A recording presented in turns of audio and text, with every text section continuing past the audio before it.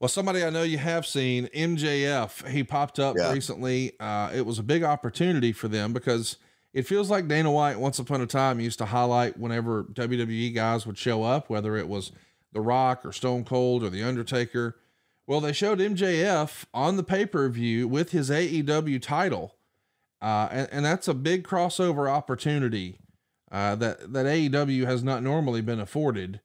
Do you think MJF can be one of those main crossover mainstream stars? Do you think he could have that appeal someday? Um, yeah, I mean, if anybody does right now, any of the young guys, he gets a lot of people's attention. He gets mine. I love watching him. Yeah. I mean, he's to me, he reminds me a little bit of the Miz in that obviously he takes it so serious. Yes. I mean, the Miz, my respect for the Miz is unlimited just because of the commitment of time and his work ethic. And I mean, the Miz just when whatever assignment they give him, he pulls off, and he does a good job of it. And I mean, even though he never wins, but I mean the stuff with Logan Paul. I mean, everybody, any assignment they give them he makes it good. Right.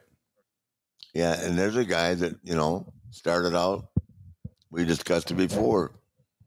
Getting bullied around by people that have no right doing it. So, and he made it, and look at him all. Look how successful he is. So, hats off to him, and think the world of him and his family.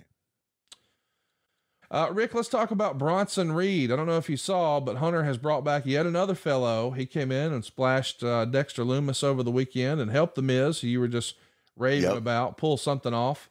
Bronson Reed was a guy that a lot of people thought was going to have a bright future, and especially the way he had been featured in NXT. And then, poof, he was gone. Once again, Hunter has brought him back.